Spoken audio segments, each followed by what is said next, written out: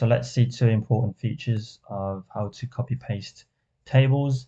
Before that, to copy paste a table, you just press Ctrl C, Ctrl V, and you'll have a normal copy of the table.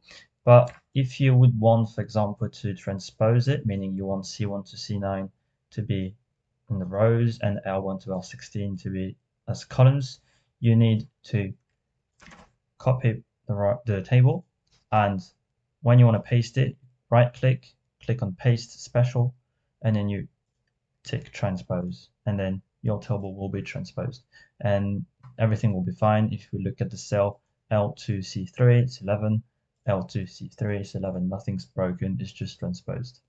You can also do that by just pressing Ctrl C, Ctrl V, and then using this to manually transpose it after copying it. You can also use a shortcut if you need. Let's delete all of that. If you need to do this several times and you want to save time, press the cell when you want to paste the table and you press Alt E S E, enter. So if you kind of know the shortcut and you want to be quick, then that's the fastest way.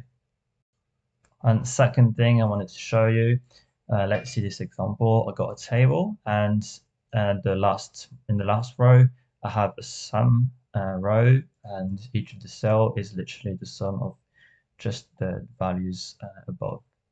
Maybe you're only interested in the last row, and you want to paste this somewhere else. So let's try to paste this here. What happens is by pasting it, we also pasted the formula. So we need to paste it without the formula. To do that, press this and you click on values, meaning you're only going to copy the value, you're not going to be copying the formulas. So you're going to be copying the results of the formulas. You can also do this by Ctrl C and then right click, paste special, and then you want to only copy the values. You can, by the way, combine those two. If you want to copy, you can paste special, and you can click on transpose and on values, meaning you want to transpose this row into a column, and you only want to keep the values. So that would give this, and you can censor it if you want to.